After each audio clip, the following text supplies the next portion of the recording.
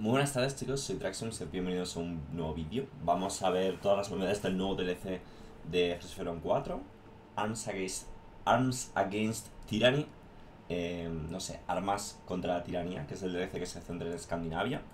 Creo que no había comentado nada en el canal todavía, y hay una barbaridad de diarios de desarrollo, entonces he dicho, ya que Paradox ha sacado un par de vídeos echando un vistazo a las novedades, ¿por qué no?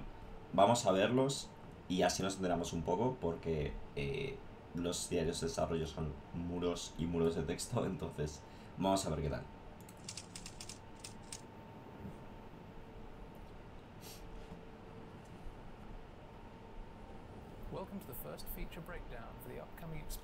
Grande Argeo, vuelve al Imperator.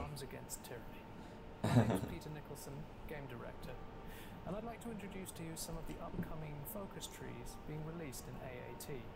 We'll start with a look at Norway. Noruega, país interesante, tío. Hello, I'm Carlo, content designer for HOI4, and I'm here to talk about Norway's content. Historical Norway faces many challenges in arms against ¿Habrán cambiado provincias en Escandinavia, tío? They just gained their independence, they don't have a big military, and they don't have a lot of budget for it. So what they do is disarm as much as possible and hope for the best. Of course, this didn't. O sea, entiendo que Noruega se desarma para no llamar la atención, pasar desapercibido, ¿no? Creo que, claro, eventualmente la Alemania nazi les invade. O sea, históricamente esto no funcionó. Historically, the Germans invaded for access to Narvik. During 6 months of the year, Narvik was the only place where Germany could ship their iron from Sweden. So this was a very strategic position. It's also a great launching pad for air attacks and naval attacks against the Northern Sea and disrupt trade with the United Kingdom. Norway was very tempting, and when the German invasion... Claro, pero ¿sabéis lo que me pasa un poco con este DLC, chicos? En plan, un poco lo que pasa con el DLU4, tío, que es una región que me llama más bien poco, En plan, Noruega en la Segunda Guerra Mundial como que no ilusiona, ¿no? They were not ready. But hopefully you can be ready. Developing Norway's civilian economy, you can then leverage it during the war for better defense of the country and better arms production. Claro, o sea, 100% aquí hay que jugar a histórico, ¿no? Porque jugar histórico...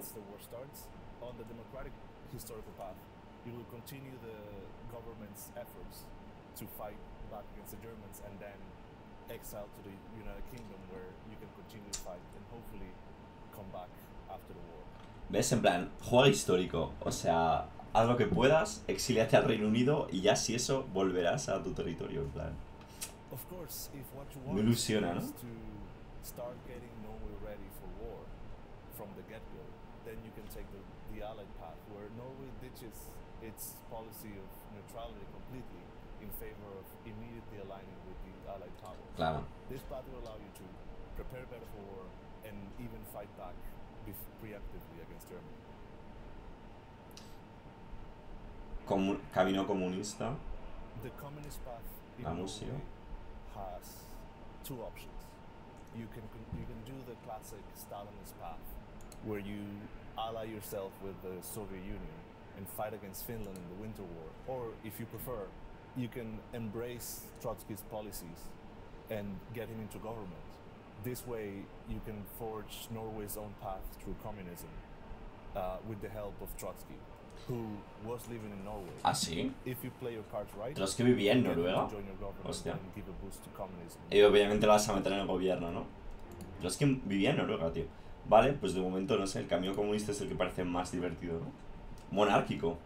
No Scandinavian country would be complete without a monarchist path. Norway does have a monarchy. It started in 1905 with an old prince of Denmark. You will have to convince Haakon VII to take power, and even if as a Es decir, se llamará Haakon el Rey, efectivamente. So they can start defending right away. Norway was a very unindustrialized, undeveloped country, so they had no means of making their own tanks. So in 1937, once they started thinking about getting into tanks, they contacted Landsverk, who made this tank here. They realized they could only afford one tank. Como hay una bandera de Suecia ahí. Of course, they could only afford a tank without the armor or the turret. What they did, they got the Rikstanken, the Realms tank, a single Landsberg L120. Decían un with tanque, armor me encanta, and tío. without the turret. They equipped the tank with makeshift armor and a turret that can only be described as a wooden cylinder with a hole for a gun. Ostras. Nothing like this tank. I mean, actually, this tank is very close, but obviously not a shoddy. This is an actual tank, by the way. Moving Ostras. south from the Norwegian fjords, we arrive in Denmark. Vale, pues de Noruega, tío, yo qué sé. O sea, me llevo un poco que puede ser un país, eso, divertido de jugar, pues de forma histórica, obviamente, ¿no? Quizá lo que más llama es el camino comunista, ¿no? Dinamarca, otro que tal baila, ¿no? En plan, ¿qué vas a hacer con Dinamarca en la Segunda Guerra Mundial, tío? O sea, claramente, o sea, siendo honesto, este DLC, en plan, a mí me ilusiona poco a nivel de temática, ¿no? De que sea Escandinavia y tal. Luego trae cosas como aparte que creo que van a ser novedades muy chulas para el resto del juego, que he estado mirando un poco y tal. Pero obviamente a lo que vienen a ser los países protagonistas, pues obviamente no va a motivar mucho a mucha gente, ¿no? Es más la gracia de decir, venga, pues tienen algo especial ahora todos estos países y pueden jugar de maneras distintas y hacer algo en la Segunda Guerra Mundial y tal, pero obviamente no son los protagonistas de esta era ni mucho menos. No es Dinamarca en la época del EU4 o Suecia en la época, bueno, Suecia en la época del EU4 también es muy tocho, del Victoria, ¿no? Pero bueno. Building up their welfare state when the Second World War. O sea, lo que sí que es interesante, obviamente, sobre todo Finlandia, por ejemplo, ¿no? Finlandia sí que fue país como clave, obviamente. Suecia y Noruega también tuvieron sus participaciones y tal, pero Finlandia, por todo el tema de la guerra de invierno, pues la guerra de continuación, pues está ahí, ¿no? And that's what you're gonna continue doing when proceeding down the historical path until Germany invades you. Then you have the option to either resist them or join forces with them. But you're not gonna be any kind of subject. You're actually gonna keep your current government, and you will start resisting your overlord through different focuses that will create a resistance movement. You can also align with foreign powers. ¿Te dejaría Alemania mantener tu gobierno siendo Dinamarca, tío? No sé, Will help you construct civilian factories faster and construct infrastructure and railways faster and speeding up your research. But if you choose to swing the other way and enhance your military capabilities, that'll help you build military factories faster. It'll help with mobilization and training new divisions. So it's a balancing act between building up your welfare state or funding your military. Each advisor for Denmark. O sea, va a tener, este país parece ser un balance de poder, ¿no? Como tenían los de Italia, Etiopía y tal. Will influence the balance of power differently. Efectivamente, balance of power, ¿no? Wisely, because some of them will push the balance of power towards your welfare state, and others will push it towards your military capabilities. The declaration of neutrality spirit will be crucial for playing historical Denmark. Becoming a subject will unlock the occupation branch for Denmark. A ver, al menos parece el tema de jugar como una Dinamarca vasalla. Parece algo distinto, al menos, ¿sabéis? Supongo que será un poco el rollo de las colonias del Reino Unido también. Pero al menos esto, sobre el papel, joder, suena algo distinto, ¿no? Porque no es lo típico ya de, venga, sí, camino histórico, democrático, comunista, tal. Foreign aid to boost your military capability to resist your overlord. You will be able to create a resistance movement and set up the Danish brigades in a foreign country. Maybe Denmark isn't supposed to be able to resist Germany. I mean, the construction work is obviously it says no. We're just gonna cut that part from the content. It's all right. It's fine. It's Denmark. You have the ability to start rearming Denmark once again, to be able to oppose any foes that come at you, like Germany coming with one of these bad boys. Those damn Germans. What you have to do is to unify your nation. ¿Qué es esto, tío? And prepare the civilian and military aspect of your society for the oncoming enemy. What you also can do is seek strength in numbers. You can seek out allies, or you can also set off one of your territories for a guarantee from a much more powerful nation. Puedes vender un The territorio. monarchist and fascist branches are all focused on reconquering lost land and re-establishing old empires. The monarchist will be able to form the Kalmar Union, La Unión de Kalmar. while the fascist branch will seek to restore the old El Imperio del Mar del Norte, ¿eh? CK3 vibes de cómo era Canuto el Grande, ¿no? North Sea Empire. Bueno, why But not, you ¿no? also Ya, have ya the que nos ponemos. option to create the Baltic Sea Dominion. If you want to go communist, you better use the election system that's implemented into Denmark. From Denmark to features, we'll now take a look Obviamente at no nos dan special mucho forces, detalle de cada structure, país economy, porque, and of course, como digo, design probablemente presets. cada país tiene su diario de desarrollo de 15 páginas. Pero bueno, ya veremos si lo vemos o no. Fuerzas especiales. Special Forces haven't received an update for quite a while. With this update, you receive a brand new whole world of customization that we haven't seen before for Special Forces. It will originally look very familiar to you, with a similar layout to doctrines. Hostia, tienen sus propias doctrinas ahora las fuerzas especiales. However, within the trees, you'll see that there's a big difference. With these trees that allow you to customize your Special Forces, we have some things that you've never Qué seen. guay esto. They unlock Esto ya está chulo, battalions tío. and support companies and provide some effects that were previously impossible within HOI. These unlock some very special types of gameplay that will allow you to pull some tricks on your friends and also possibly pull off a special operation. Each branch has its own doctrine tree. As you progress down the tree, you'll have mutually exclusive choices to choose from, as well as some standard roles. These will generally always increase the number you can have within your nation, but also provide stats bonuses and much more. With the new customizable trees, Ojo, si vas igual te puedes hacer ahí un ejército full paracaidistas, tío. Están como muy limitados, ¿no? O tío, jugando con Noruega full montañeros, ¿no? Que es un país como muy de montaña y de bosque y tal. each branch is paid for with a separate type of XP. Mountaineers are paid with Army XP, Ah, sí. Paratroopers with Air, and Marines with Hostia. Navy. Bueno, With tienes these más puntos en los que customization gastas la trees for special experiencia, ¿no? forces, your special forces can be vastly different from in other countries.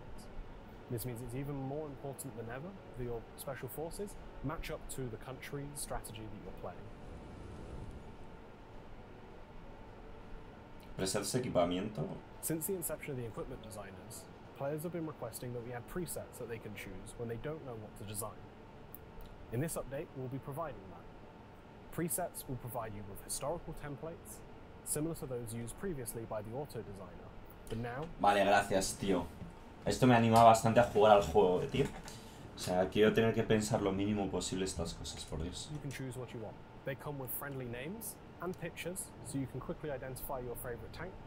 So if you're looking for a Sherman or a Tiger, then you can find it. All of these presets are defined in script, and so they are 100% moddable, and you can add as many as you want. La economía. Ah, es verdad que We've also ahí made some changes to the economy. ya puedes hacer... Hay un mercado y tal, ¿no? You could end up with zero consumer goods. This was a problem because you could get to the point where effects and focuses would give you zero effect, because you'd already reached zero consumer goods.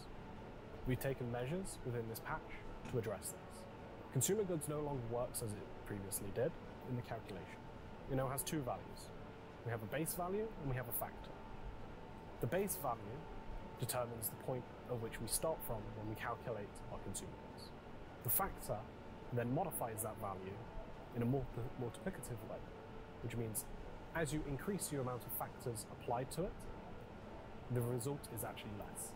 This means that you will never truly reach zero consumer factories, and you'll just get to very, very small numbers. Bueno, está bien eso, ¿no? Problema ahí que existía. There are two main changes coming to the divisional structure that you need to be aware of. The first one is that the default number of battalions allowed in a single brigade, that is the vertical line within a division template, it's been reduced to 4 out of Ah, 5. sí. You can unlock your 5th one by investing into your doctrines. Ah, por Each doctrinas. doctrine line has a different doctrine unlock, which will then unlock that final position. The second change in division structure is that we've done another review of combat widths. In this general case, we've Se tocaron ya con no most step back, combat ¿no? widths from what they were before, and also this has resulted in a much flatter curve when it comes to efficiency over combat widths. This means that overall, your combat width matters less, and also larger divisions will not fit quite as well as before. Thanks for watching. That's it for Que now. esto es lo típico que hacen para que no vayas con una mega división aplastando a todo el mundo por ahí, ¿no? Entiendo. A ver, no han contado lo del mercado y tal, pero bueno, lo estuvimos viendo antes del parón. No han dicho nada de Finlandia, ¿no? Argeo, que la cámara está al otro lado. And from the relative safety and comfort of the one and only Per Albin bus, I'd like to introduce to you the Sweden mira, country Suecia. content and a look at the joint. No irán a chetarlo, ¿no? No irán a chetar Suecia. Sweet.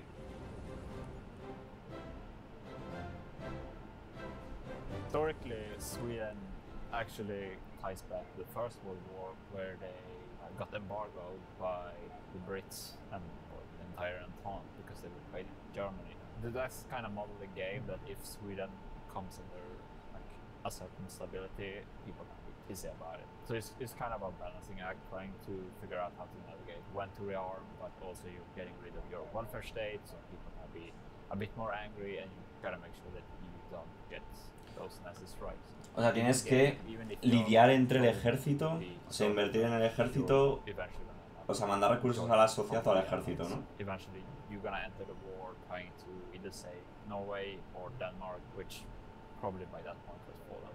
But yeah, Sweden is kind of unique. Podéis intentar salvar a Dinamarca. Tremenda fumada, eh. Countries, it actually had one. It also had like a solid arms industry, so there's a bit more economics to play with compared to the other countries which either just imported everything or didn't have much in terms of in-house domestic military equipment. So you can actually build a fairly big navy and Una ejército así naval que pueda plantar cara al Reino Unido, eso mola también. you probably can build all of the stuff. Claro, supongo que tendrás limitación de espacio, ¿no? Claro, te puedes especializar muy tocho. Vale, Suecia parece chulo, tío. Big military industry, Bofors, obviously, but they also like had one of the biggest dockyards in the world at that point. But it also had like a bunch of smaller weapons manufacturers. It formed Saab during the Second World War in the middle of it.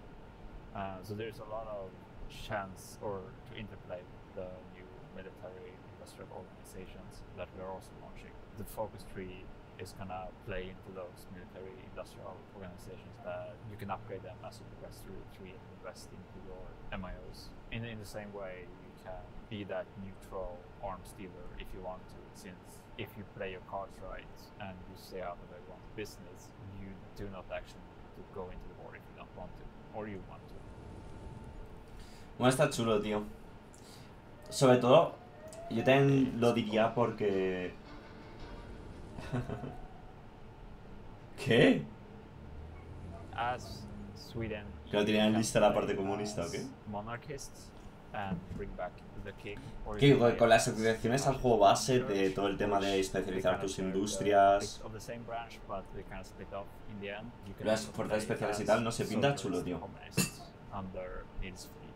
So as either the king or the brown church, you can go on your ultimate De goal desnovias and Carriquet. unite the entire Nordic countries under one banner, so you can find No irá Paradox a chetar Suecia, ¿verdad? No creo. and eventually take your beat with the Soviet Union and Tomar tu pelea contra la Unión Soviética y marcha sobre Moscú. You can become a Reichskommissariat where you basically ask the Germans to basically protect you, and if you're very nice, you can actually get some territory from them. As the communist, you either team up with the Germans against Stalin, or you team up with the Allies against Germany, depending on who your leader is. They were kind of split in the middle ideologically. What makes this run a bit more unique is that you're more heavily leaning into the welfare state, even more than the Social Democrats. So you're turning your consumer goods into more of a useful thing than they usually are. Cambios a los recursos. Historically, Germany had a lot of iron ore, but it was kind of low grade, so they relied very heavily on imports from either France or Sweden until the fall of France, where they kind of got all the steel that they needed from France. But even so, a lot of the high-grade steel came from Sweden or from other minor sources. In-game, this has been represented with reshuffling a bit of where the resources are located, not only to give better historical context, but also because it kind of incentivizes the Axis to fight maybe in areas where they didn't need to fight before, or that they need to use trade as a bigger factor in how they fuel their war machine. Moving on from underpowered Sweden, we'll take a look at the joint focus trees. Vale, esto está muy chulo, tío. Los países escandinavos tienen árboles de focos compartidos, que si tú haces un foco, por ejemplo, siendo Suecia, se le da un modificador positivo al resto de países escandinavos. Un poco... Está gracioso, tío, está gracioso. Y es como algo único, tío, que eso mola también. In Hearts of Iron, we've always had the issue of minor nations needing to annex all the other minors around. And if you're playing with friends, it means nobody else can play as Estonia, for example. This is why we're introducing joint focus trees that would allow you and your friends to play cooperatively, working towards a single focus tree. This joint focus tree has the ability to be completed by several of the nations of these 3 new unique factions. So if one country completes one, Así que tienen 3 facciones. in the case of this expansion, we have the Nordic Council, the Union of Scandinavian Socialist Republics. Ah, vale, que es por ideologías de los escandinavos, vale. That you can form and fight together. These 3 have extra capstone focuses attached to their branches, which would allow them to specialize even more. Modders will have the ability to change the background of the title of focuses to whatever they want. And we've added a new system for switching focus pictures dynamically depending on conditions. That's it for now. Thanks for watching. Next up, we'll be taking a look at the Finnish focus tree, along with one of the major expansion features, the international markets. Until then, stay tuned on social media. Pues ya lo veremos, tío. Lo del mercado internacional, las industrias especializadas y tal, pintan muy chulo. Aunque creo aún no han revelado todo. De hecho, el diario de desarrollo de esta tarde tiene que ver con lo de las doctrinas de las fuerzas especiales, que lo hemos visto en el vídeo de antes. Que no sé si haré un vídeo, chicos, ya veré, igual mañana, porque creo que esta semana no hay más novedades de nada. Igual del Stellaris, que anunciaron algo de Stellaris, tengo que mirarlo también. Pero bueno, chicos, así no... Obviamente este vídeo no es tan profundo como hacer un vídeo de cada cosa, pero nos da un poco una idea general del DLC, que creo que es un poco lo que era el plan. Así que el plan, ojito. Así que bueno, supongo que saldrá pronto este DLC también, o a principios de septiembre. En septiembre del año pasado sacaron un montón de DLCs. Y no me parecería loco que haya un DLC pequeñito del Stellaris, el del Victoria 3, el del HOI4 y algo del EU4 para septiembre. Y de hecho el del CK3 también. O sea que se viene septiembre movidito, chicos, para averiar. Venga, nos vemos en el próximo vídeo, chicos. Chao, chao, chao, chao, chao.